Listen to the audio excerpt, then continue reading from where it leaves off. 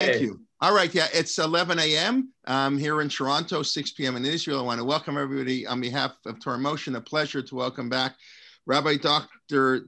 Marty Lockshin for another. We look forward. We're sure will be a wonderful series. Pshat, Drush, and Halacha, the interaction and interplay between them and the differences. And it's a pleasure. Dr. Lockshin, of course, spent many years as a professor. He's a native of Toronto, spent many years as a professor at York University, where he is today the university professor emeritus, received a PhD at Brandeis University, and of course is the world expert on Rashbam and on many Parshanim and many Parshanim. It's really, I want to thank you for all your your kindness and all the teaching you do for us. It's really a pleasure to have you, and we're looking forward to the series. And Vakasha, Dr. Lockshin. Thank you very much, Rabbi Kelman. Thank you for organizing this, and thank you to so many old friends of mine and colleagues of mine who I see here. I'm honored that you've come. The method that we do here is that I teach for 50 minutes and then I stop, and you can send in comments through the chat during those 50 minutes, but I'm not going to look at them until the last 10 minutes, and then we'll have I'll deal with comments in the last 10 minutes. As Rabbi Kelman said, the series will be talking about the interplay of Pshat, Midrash, and Halacha.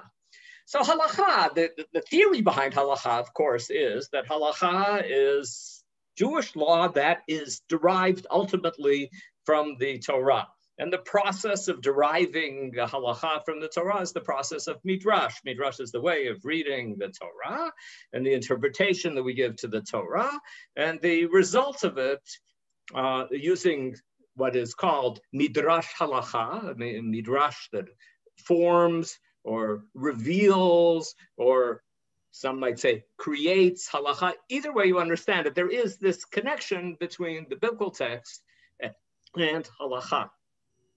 However, at a particular point in history, people started becoming interested in Pshat, the Jewish scholars started to become interested in Pshat, in the plain meaning of the biblical text, even when there is a tension between the plain meaning of the biblical text and what the Midrash says and what Halacha says. And our series will be dealing with, each week we will take one topic, one issue, and show how different commentators dealt with this tension that sometimes exists between what the words seem to say and what the halacha is, what Jewish law is on a specific subject. And the subject that we're going to be dealing with today is the rather simple question that we all think that we know the answer to. And we probably do know the answer to it, but of course, I'll make it a little more complicated. What is a Jewish day? When does the Jewish day begin, and when does the Jewish day end? And those of us who had, Jewish education from the time that we were little children, we all were taught that a Jewish day begins in the evening and then finishes in the next evening.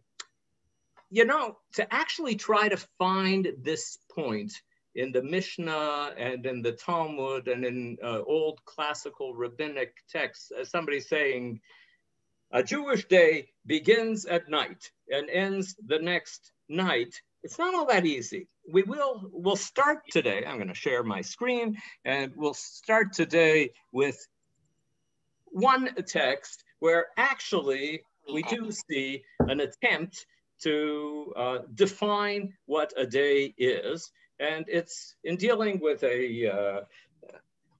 not one of your more popular verses in the Bible. When an ox, I'll read it in English, those of you who can read the Hebrew can read the Hebrew. When an ox or a sheep or a goat is born, it shall stay 7 days with its mother. And from the 8th day on, it shall be acceptable as an offering by fire to the Lord. You're not allowed to make a korban, to make a sacrifice from an animal during the first week of its life. That's the verse 27 in Vayikra and Leviticus 22. And then verse 28 says, however, no animal from the herd or from the flock shall be slaughtered on the same day with its young. Now, actually, if you look at the Hebrew, the shor oseh oto ve'et beno, oto kind of seems to mean this is not the Pshat Midrash issue that I really wish to deal with today, but I'll just mention in passing. Oto seems to be referring to the father animal, but as anybody knows, we don't very often, paternity is not all that easy to establish when you're dealing with animals. So if you have a baby calf, you will know. If you've got a farm, you will know who the mother cow is, but you might not know who the father is. But anyways, Halacha says that even though it says here, Oto ve'et beno, it's actually referring to Ota ve'et bena. It's actually referring to the mother and her young. And it says that you're not allowed to slaughter them on the same day. And so the Mishnah, in order to explain this law and to say, well, when is it that I'm not allowed if I've slaughtered one of them, how long do I have to wait in order to slaughter the other one? So the Mishnah reads, Yom echad ha'amur ba'oto ve'et beno hayom holech achar halayla. One day that is written in the prohibition against slaughtering an animal itself and its young refers to a day following night. In other words, at nighttime, the day begins, and at nighttime, when it gets dark, when 3 stars come out, the halachic literature usually puts it that way. From the time the 3 stars come out one day until the next day, that's the definition of a day. So, in theory, if I slaughter an animal at 15 minutes before sunset, if I wait another hour, I can slaughter the young, because that's not the same day. That the definition of the same day is hayom holech achar halayla. That the day follows night. This halachic day begins at nighttime and it continues in daylight. את זו דרש רבי שמעון בן זומא, נאמר במעשה בראשית יום אחד, ונאמר באותו ואת בנו יום אחד, מה יום אחד האמור במעשה בראשית, היום הולך אחר הלילה, אף יום אחד האמור באותו ואת בנו, היום הולך אחר הלילה. So Rabbi Shimon ben Zoma taught in the Mishnah, how do we know this? This is the Midrash that he's given. How do we know that the definition of a day when it comes to slaughtering the mother and its young, how do we know that the definition is from sunset one day till sunset the next day? Because they use in that verse, in that biblical verse, they use that phrase, Yom Echad, one day, and that we all know that phrase Yom Echad also appears in the story of creation. And just as in the story of creation, when it says Yom Echad, it means a day that begins in the evening and continues till the next evening. That's the same day that we use. And how do we know that is the definition in the story of creation in Genesis chapter 1? Well, the Gemara kind of expands on this and on this Mishnah, and it says, את זו דרש רבי שמעון בן זומא, לפי שכל העניין כולו אינו מדבר אלא בקודשים ובקודשים לילה הולך אחר היום, יכול אף זה כן, נאמר כאן יום אחד ונאמר במעשה בראשית יום אחד, מהיום אחד האמור במעשה בראשית היום הולך אחר הלילה, אף יום אחד האמור באותו ואת בנו היום הולך אחר הלילה. So Rabbi Shimon ben Zoma tells us, actually, if you look back here at the verses, verse 27 is dealing with rules of sacrifices.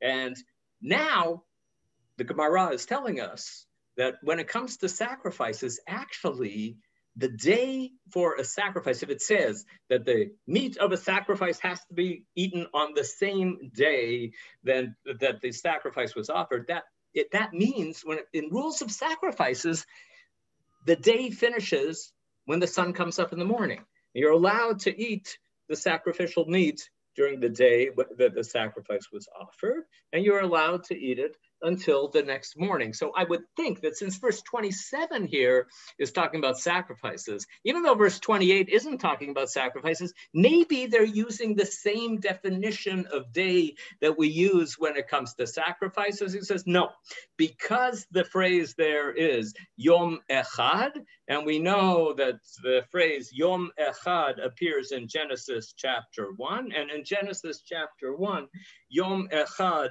means that means a day that begins in the evening and ends the following evening. So that's the same rule here. So this is in a kind of aside comment. We have the Gemara telling us that a day of creation began in the evening and ended in the evening. And Rashi in his commentary, which you see in the bottom left-hand corner of this slide, Rashi in his commentary says, Ma'aseh Breshit. Like, how do we know that in the story of creation, the day begins in the evening and finishes the following evening? Because it says, Vayehi Erev, Vayehi Boker, Baresha Erev, V'hadar Boker. Because it is written there was evening and there was morning one day. First evening is written, and then morning is written. And this is, you know, I remember learning this, but I was in, I think, first grade or second grade, that is the meaning of Vayehi Erev, Vayehi Boker. There was evening and there was morning. That's how we know that a day of creation was a day that began in the evening and then it continued until the next evening. So here's the source for this claim of the Talmud that is how we learned to define a Jewish day. And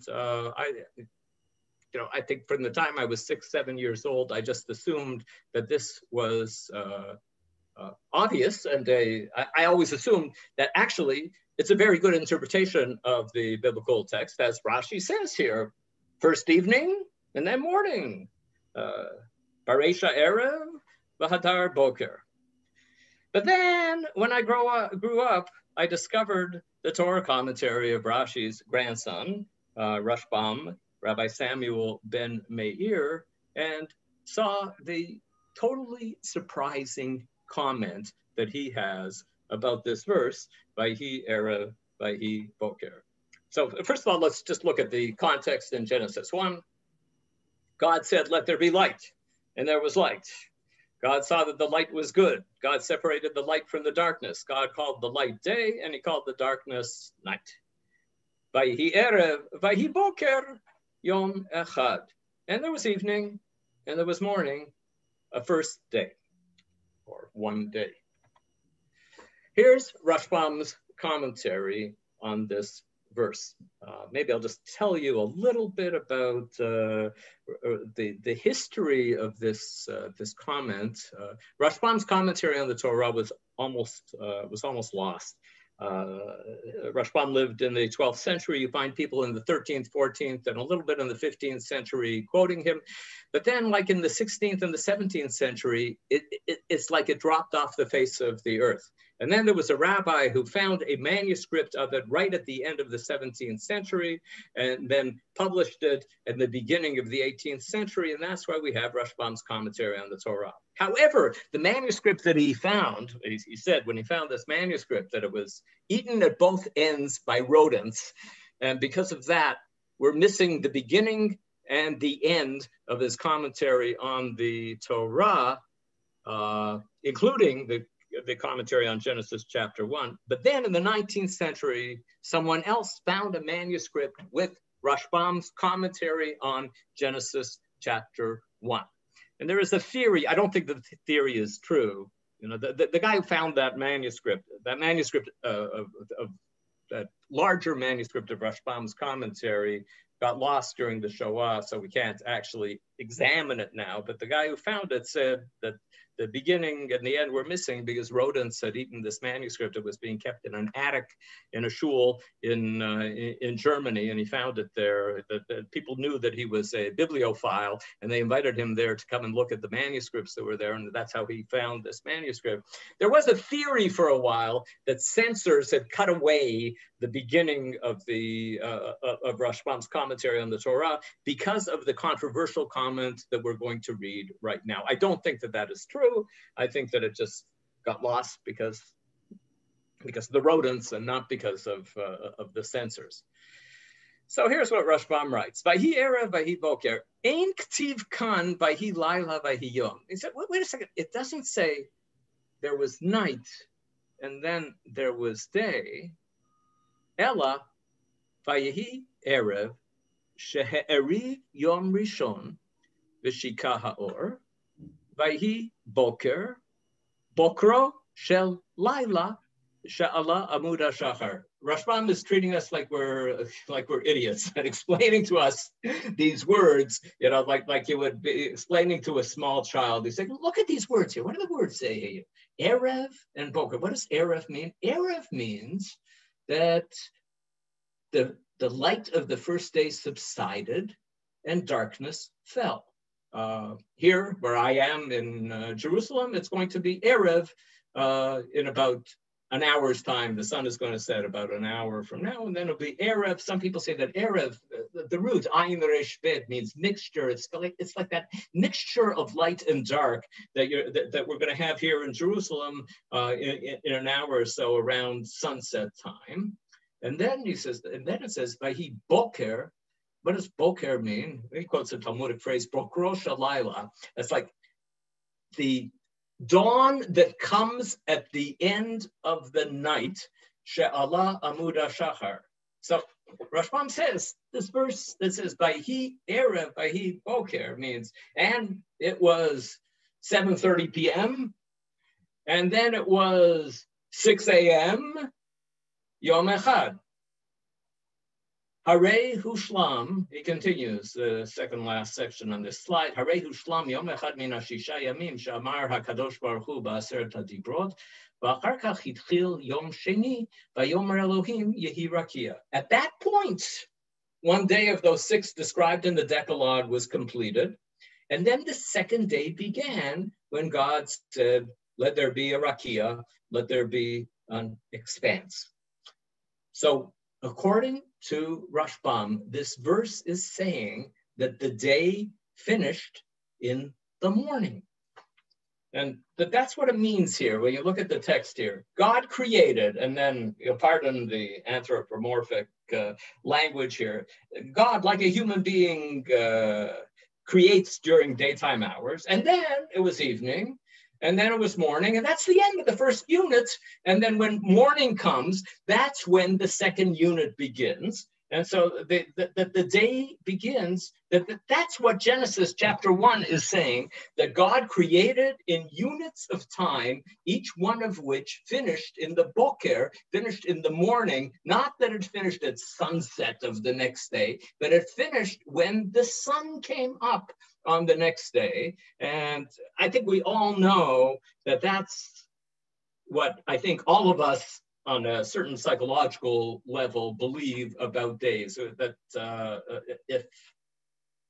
if I go to a wedding here in Israel 2 hours from now, I know that in the ketubah they will write b'chamishi b'shabbat. They'll say that it's Thursday because Halacha says that 2 hours from now here in Israel it's going to be Thursday because it'll be after nightfall. But if somebody asked me at that wedding, what day is it today? I'd say it's Wednesday, even though I know that halachically it's Thursday. And if I am awake after midnight tonight, and my wife asked me, what day is it today? I'll say Wednesday, even though, the law of Canada and the United States and Israel says that after midnight, it becomes a new day. I think that all of us psychologically feel that a new day begins in the morning.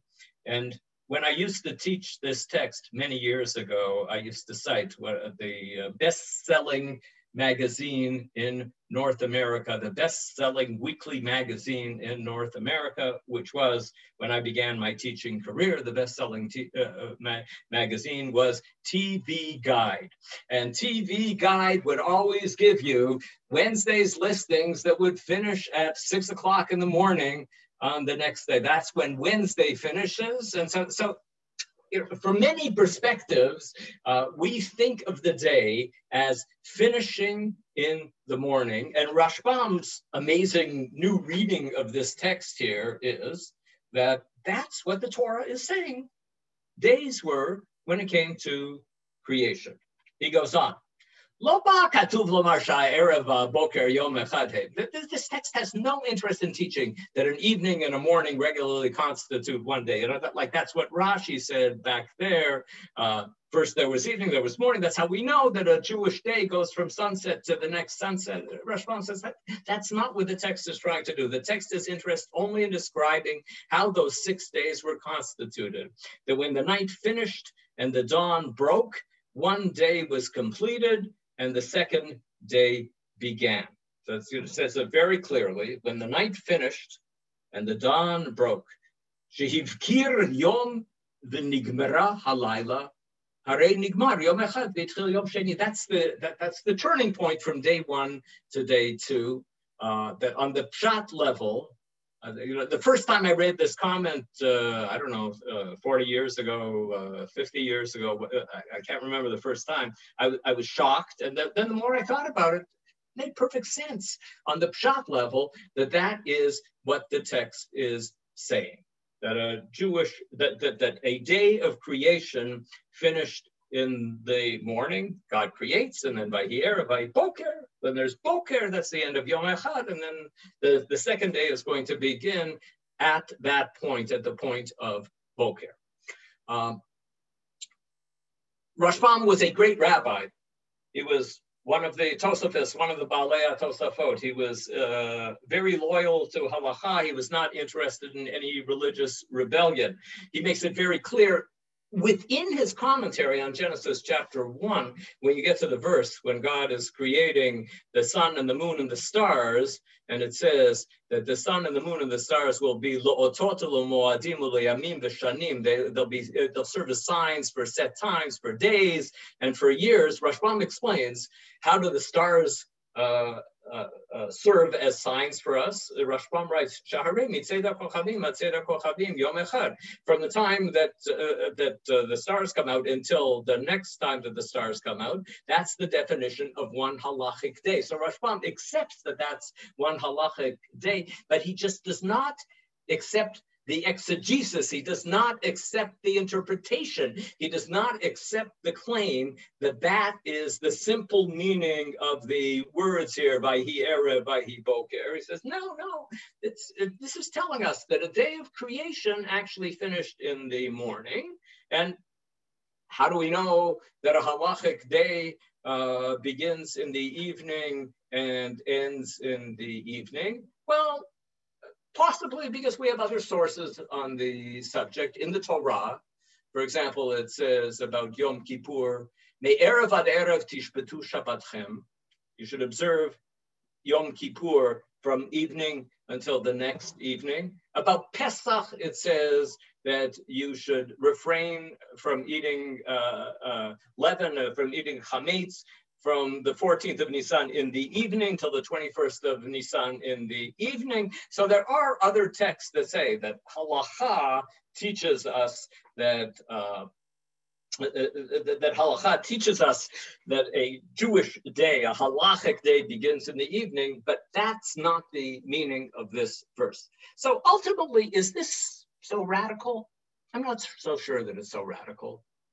However, it was seen by various other commentators as being very radical. It was also seen in the 21st century as being very radical when ArtScroll recently started publishing an edition of the Mikraot Gedolot, the compendium, the traditional compendium of commentaries.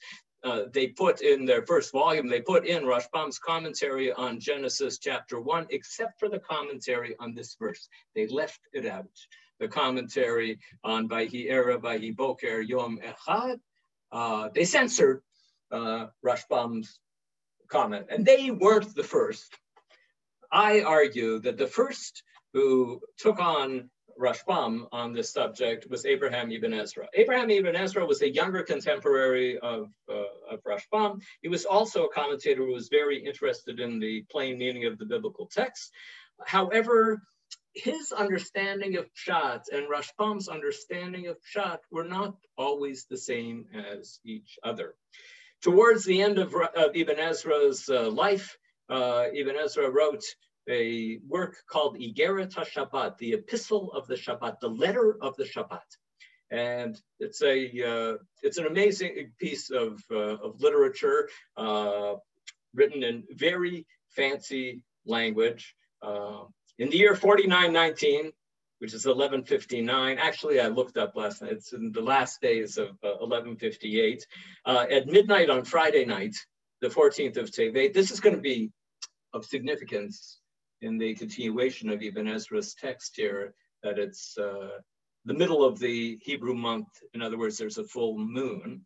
The moon is going to play a role in the continuation of this text. I, Abraham the Spaniard, was in one of the cities of the island that is called the corner of the world. Maybe somebody over there has figured out what is the city that is called Kitzei Haaretz, the corner of the world.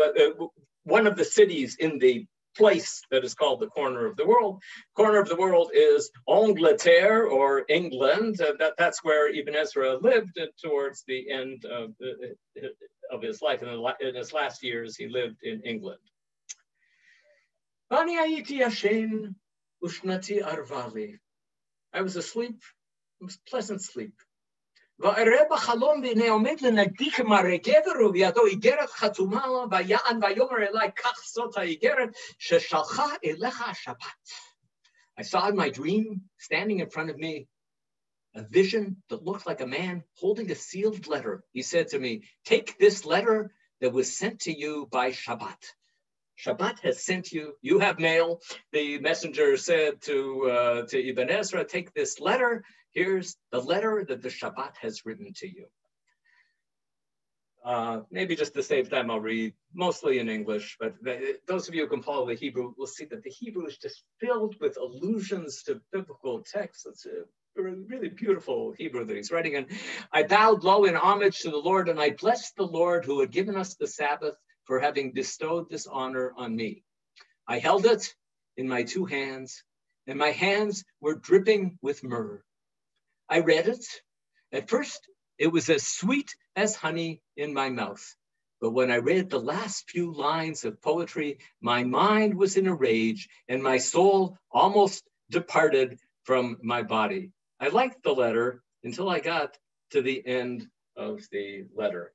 I was really enjoying reading it until I got to the end, and then I was in a rage and I almost died from the anger that I felt. One time, a number of years ago, I was teaching this text and one of my daughters was present, and she said to me, Abba, was Ibn Ezra a drama queen? I said, yes, it does seem that Ibn Ezra is a little bit of a drama queen here. He's, yes, the letter made me feel good until I got to the end of the letter. I asked this messenger who was standing there, what is my sin? What is my transgression? Why did I get a nasty email? Why did I get a nasty letter from Shabbat? Why has Shabbat sent me a nasty letter?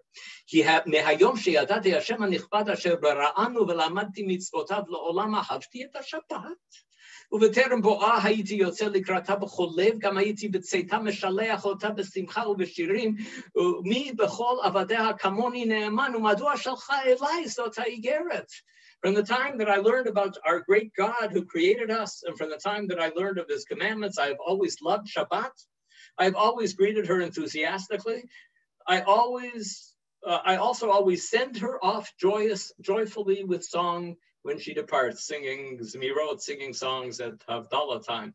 Who among all her subjects is as loyal as I am? Why did she send me this letter? That's what he asks. And then the Shaliach, the emissary of the Sabbath, answered, Vayan vayomer elai. Notice the use of biblical Hebrew here. Even Ezra doesn't usually write in biblical Hebrew. Vayan vayomer elai tzir haShabbat. The emissary of the Shabbat said, Hugad hugad la et asher heviu talmidecha etmol el beitcha svarim perushe haTorah v'sham katuv lechalel et leil haShabbat. ואתה תאזור מותניך בעבור כבוד השבת, להילחם מלחמת התורה עם אויבי השבת. Why did the Shabbat send him this letter? The emissary said, she, the Shabbat, was told that yesterday your disciples brought to your house a Torah commentary.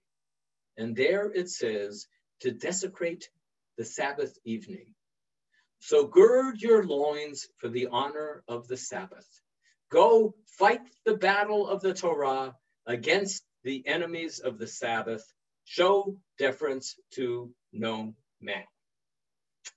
As we shall see in the continuation, Ibn Ezra does not make it clear who the author of this commentary that came into his house, that he is learning from the emissary of the Shabbat, that it's a non-kosher commentary on the Torah. He doesn't identify the author of the commentary, and there was a suggestion in some scholarly literature on the subject. There appears to be evidence that in Cyprus, in the 12th century, there were some Jews who observed Shabbat from the morning until the next morning. And so in theory, it's possible, we don't have any record of anything written by this group. We just have a description. Some traveler said, you know, I came across this group of Jews and that's what they do here.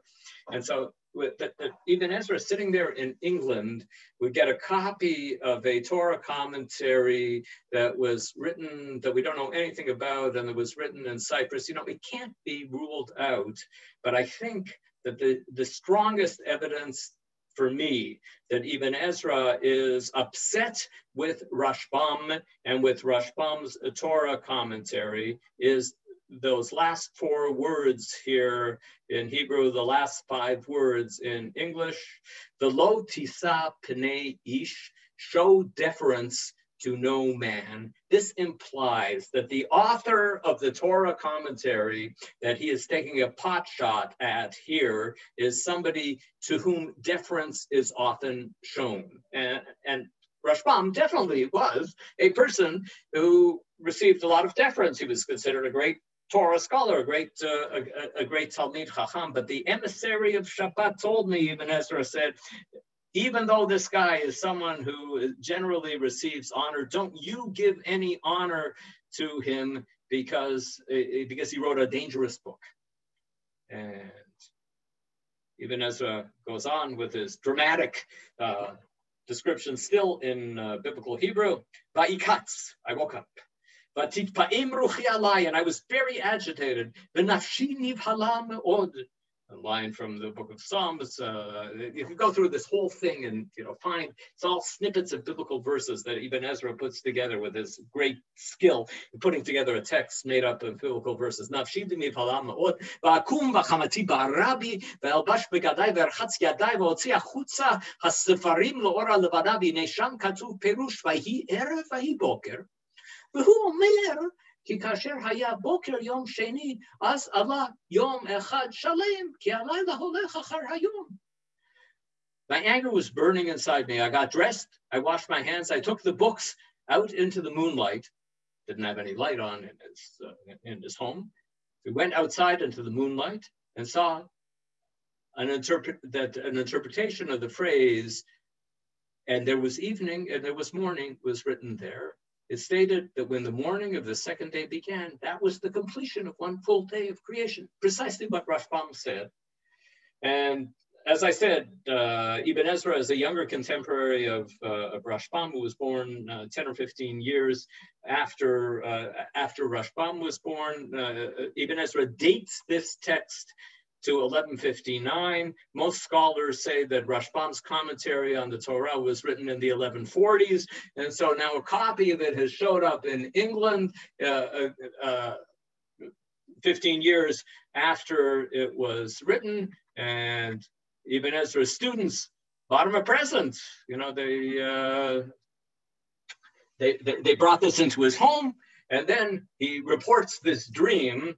I think we can all say that this report of a dream is probably a fiction. This is Ibn Ezra probably discovered this passage in here on his own, and also the text itself, he says that it's a dream, and so, but he's using this dream as a way of attacking Rashbam's commentary on the Torah. V'chimat kas karati begadai. I almost tore my clothes. V'gam karati zeh perush, and I almost tore up that Torah commentary. Remember, it's Shabbat. You don't tear your clothes, and you don't tear up a book on Shabbat. But I thought maybe it's permissible. Ki amarti tov lechalel Shabbat achat v'lo yechalalu Yisrael Shabbatot harbe. Talmudic line, Chalel alav Shabbat achat kedei sheyishmeru Shabbatot harbe. Why is it permissible to save somebody's life if they are sick on Shabbat? Why are you allowed to desecrate Shabbat in order to save somebody's life? You desecrate Shabbat to save a life, and then it ends up that the Shabbat gains because there's somebody who's able to observe Shabbat in future Shabbatot. And so I thought that maybe it might even be permissible for me to tear this up on Shabbat, because that will lead to more. It's true that's desecration of Shabbat, but it will make sure that there isn't more desecration of Shabbat in the future. Imiru zeha perush hara. If people see this terrible commentary.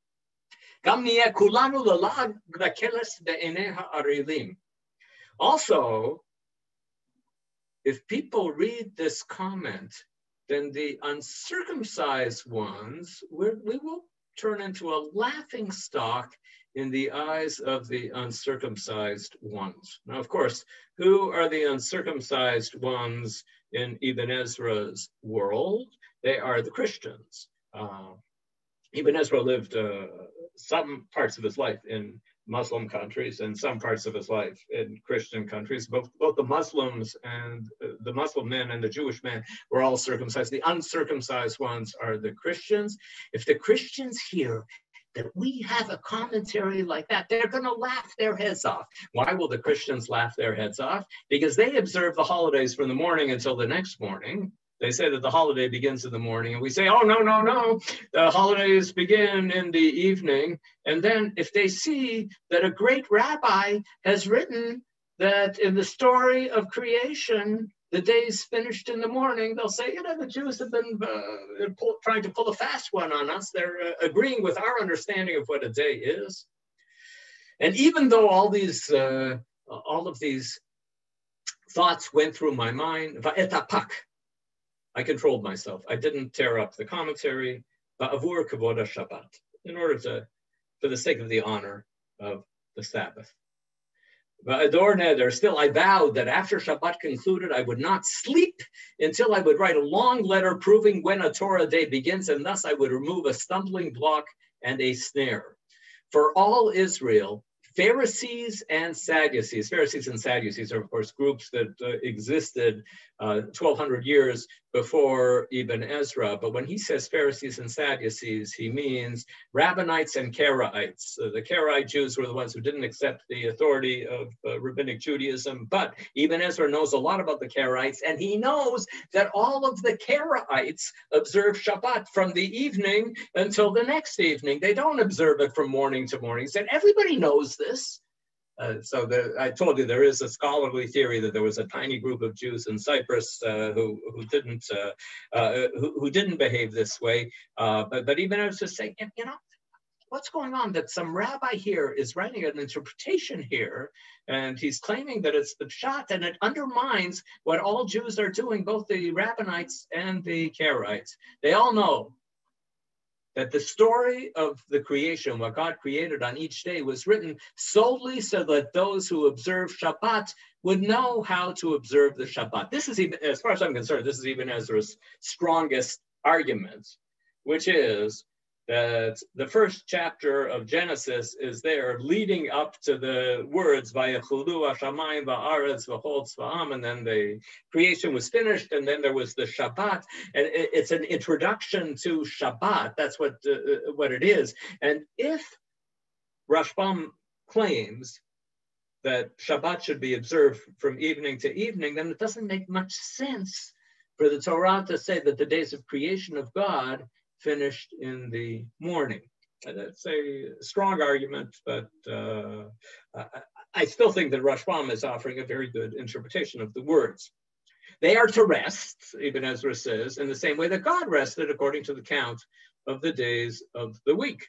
And so it wouldn't make sense to have a different count. And then Ibn Ezra finishes off with a curse on me for teaching what Rashbam said on the subject. He writes, "May God avenge the vengeance of Shabbat from anyone who believes this difficult interpretation. If anyone reads it out loud, may his tongue cleave to the roof of his mouth. A scribe who writes this interpretation in a Torah commentary, may his arm wither and his eye dim." And presumably Art Scroll saw this curse of Ibn Ezra and decided that they had to censor Rashbam's commentary. And then Ibn Ezra presents to us the poem that was the letter. Here is the letter that Shabbat wrote to me. And curiously, Shabbat writes poetry using the kind of meter that Ibn Ezra uses when he writes his poetry. Do I have enough time to get? No, I'm not going to get into details of how you can see how the style, the Hebrew style here is preserving a way of mixing shvaim and other vowels together. A really complicated way of writing poetry that Ibn Ezra liked to use and that other Sfardim like to use. Donash ibn Labrat, Terror Yikra, Living, but Viyin Sorchem. Okay, some other time, maybe we'll go into the details of this Sephardic beat of poetry. So this is Shabbat writing to him. Translating poetry is very difficult. I didn't translate this whole poem. I'm going to put these texts on the Torah in Motion website after the class. And anybody wants to read this poem in its entirety, you can, but I did translate the end of the poem here, the last 4 lines of the poem. This is the part that got Ibn Ezra upset. Shabbat said to him, "Shemarticha b'chol hayamim lema'an shemartani ma'od mimein urim." I protected you all the days because you carefully observed me from the days of your youth. This line became famous as a line of Ahad Ha'am. Asher Ginsburg is famous for saying, "Yoter mi she'Yisrael shamru et haShabbat, haShabbat shamra et Yisrael." More than Jews kept Shabbat. Shabbat kept the Jews alive, and that's so. Ahad Ha'am was actually just using this line here of Ibn Ezra. I guarded you all these days because you carefully observed me from the days of your youth. But then it says, in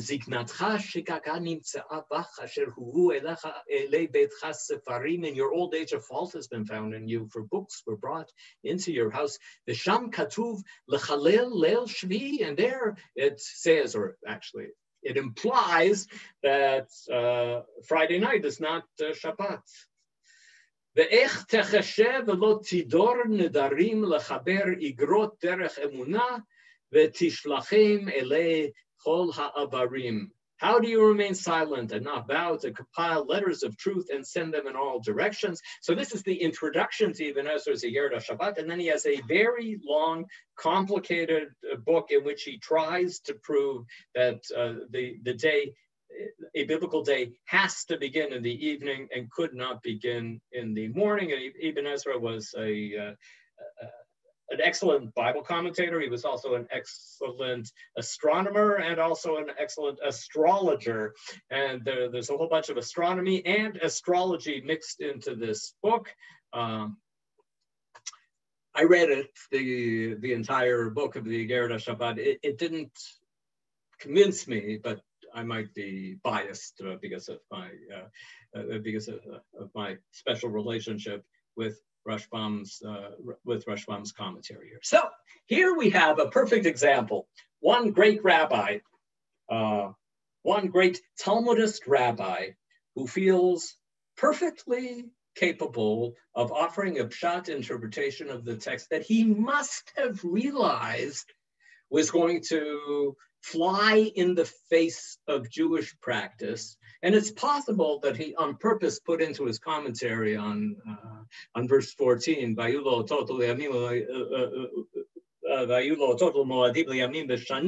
that a halachic day goes from evening until evening, so you shouldn't suspect him of having a heterodox view on the subject. He doesn't have a heterodox view on this legal question, but he does have a heterodox form of interpretation. And Ibn Ezra, although Ibn Ezra also loves Pshat, and we will see examples in future weeks of Ibn Ezra offering Pshat even when there's a little bit of tension between Pshat and Halacha, Ibn Ezra says, Ad Kan, this is the limit. You can't go farther than this. Just to finish off, I said in the beginning, wow, if we don't know from the first chapter of Genesis that a halachic day begins in the evening, where do we know it from? And I paraphrase these verses for you. We can read these verses here. Mark, the 10th day of the 7th month is the day of atonement. It shall be a Sabbath of complete rest for you, and you shall practice self-denial on the 9th day of the month at evening. From evening to evening, you shall observe this your Sabbath. Or about Pesach, in the first month, from the 14th day of the month at evening, you shall eat unleavened bread. You eat matzah from the 14th day of the month at evening until the 21st day of the month at evening. Okay, that seems to clinch it, that the day goes from the evening to the evening, but look at the dates that are there. Let's think about that second text first. When do you eat matzah? It says that you eat matzah from the 14th day of the month at evening. But when do we eat matzah?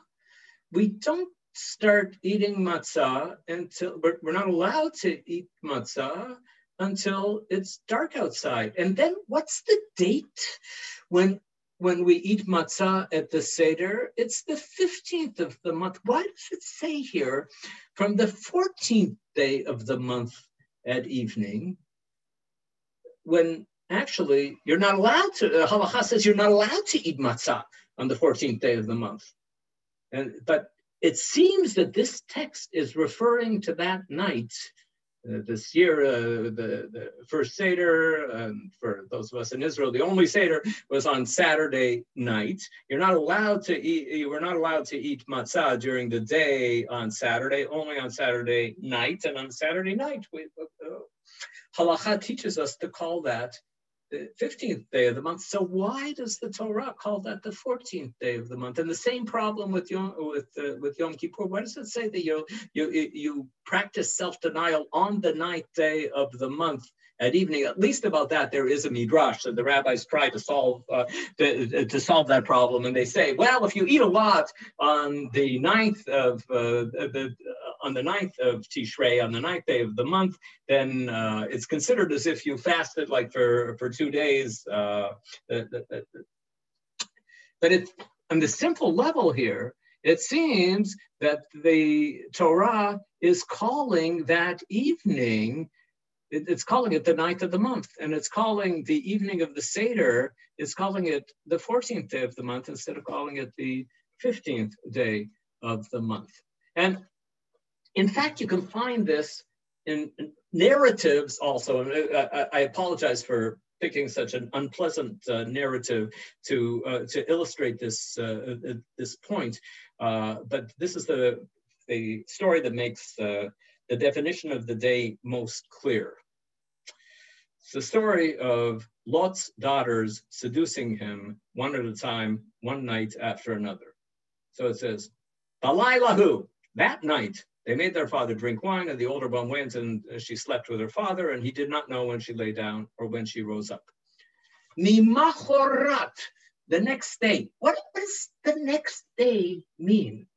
It implies that when that night finished, and then they woke up in the morning, and the sun had risen, it's a new day. It's machar. It's the next day. It's not the same day anymore.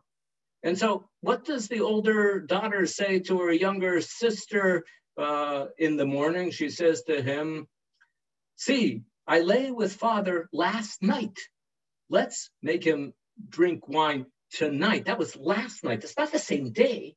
The understanding in the narrative is that the day switches in the morning, and that night they also made their father.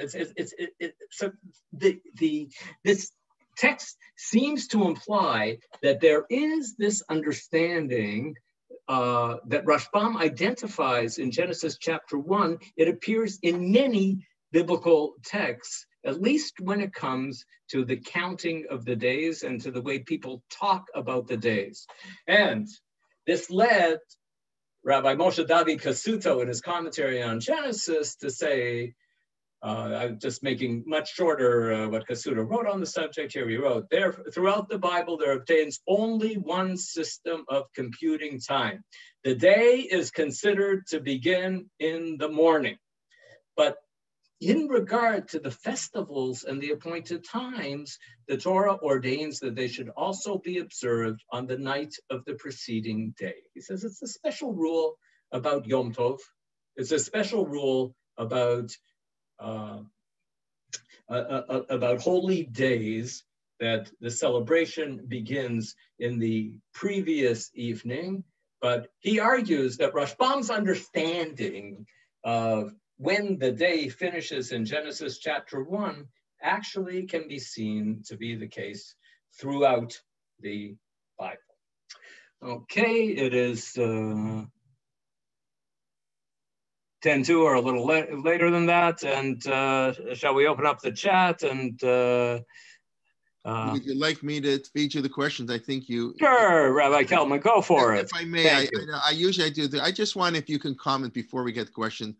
Why would the Torah be so ambiguous? Like, in other words, the Torah is doing this on purpose to confuse us. I mean, in other words, I have a little bit of a theory, but I'm curious. In other words, that's great. This is all very beautiful and really, thank you. But why can't the Torah speak like, so we can understand? I mean, that's a common problem in 1,000 places. But I think I agree. I do not have a good answer to that, Rabbi Kelvin. Do you have a good answer to that? I once thought, I have to really check what I thought, but I think it has to do a little bit the distinction between how we count time in the temple and how we count time outside of the temple. And I think night and day, night represents fear and uncertainty, and day represents hope. And I think the Torah wants to tell us they're different. Like Abraham davens, Shachrit. He doesn't daven Mariv. If Abraham's like the first thing to daven would be the morning, they each represent different ideas. And I think the Torah wants to present days and time periods, and that's Shimshon Farrell Hirsch's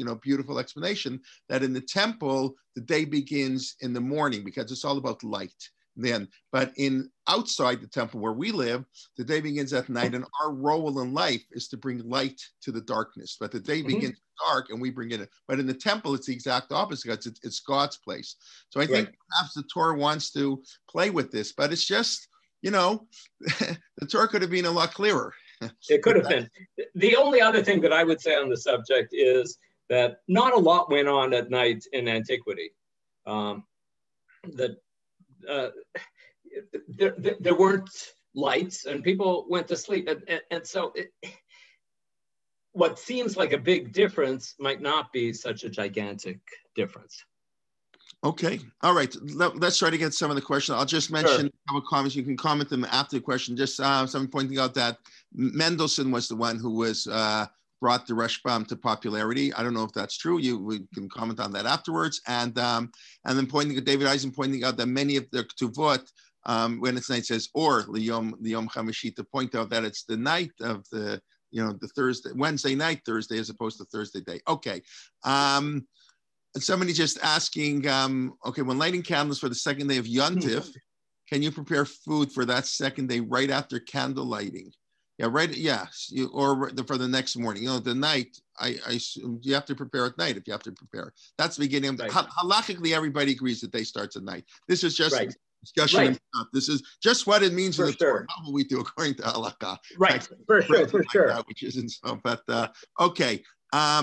Rashbam, Lauren pointing out, Rashbam spells it out because he wants to show. I guess because he's attacking Rashi. It's also right for sure. I agree 100%. Yeah. For Rashbam, was the first day different than from day 2 onwards, or the days different from before the sun and moon were created? I've often thought about that question. There doesn't seem to be any evidence that there was any difference in his mind between the first day and the 5th day. If there was, he didn't make that clear. Okay, Chai wants to know, is Ibn Ezra saying that I'm not sure what you're referring to. This is literally true, or it's explicitly just a poetic framing? I assume we're talking about his Igeret, which is not literally true, and as Dr. Lockshin already pointed out. If that's not what you meant, you can speak up or write out, and we'll get back to it. Mm-hmm. Okay, David Eisen pointing out that Ibn Ezra's time spent in England, see his commentary to the Plague of Darkness, where he compares it to fog. The thickness of darkness. Irene Lancaster, I know has done a lot of work in Ibn Ezra and who lives in England. There wasn't any fog in England in those days. Okay, it was probably Seamus. Incidentally, Ibn Ezra states in his introduction to the Torah, written well before this work, that he will never respect anybody, only God. Now, that's a common people write. We respect no person. That's a pasuk in Chumash that the Dayan lo tagur mifnei ish, don't respect anybody, just God. Yes. A whole machloket here about the clouds in London, the fog in London. I don't know. Okay, even as refers to the clouds rolling in from the Atlantic, is that London? Okay, so a whole text. Okay. There's a text here, Rabbi. V'nei ba b'yam ukunius, that's the Atlantic. Yavo choshech av, shelo yichal adam lafrish ben yom u'ben laila. V'yamod ze lefamim chamisha yamim. V'ani hayiti sham pamim rabot. So I don't know if that's in London or what. If you know, that's the text from Ibn Ezra, Shmot Perek Yud. Right. David, you want to fill us in with that? Okay. When did we lunarize our calendar? I guess from the beginning. And Shmot Yud Beit HaChodesh Yoseh Lechem Rosh Chodashim. No, Gerald, if you want to, I think that's what you mean. Okay, Ibn Ezra was in Kent. Okay, a whole thing rolling in from the Atlantic. Okay, this I don't know. How to check where Ibn Ezra lived. Okay, when did he come to London, Ibn Ezra? In the last years of his life. He traveled a lot. Ibn Ezra was a real traveler. Okay.